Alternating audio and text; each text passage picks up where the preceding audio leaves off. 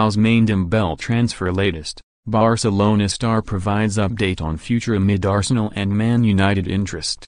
Ousmane Dembele has insisted he will stay at Barcelona, dealing a deadline day blow to Arsenal and Manchester United. The Frenchman struggled with injury and consistency during his first season at Nou Camp. He cost Barcelona almost £100 million from Borussia Dortmund last summer and had been linked with a move to the Premier League.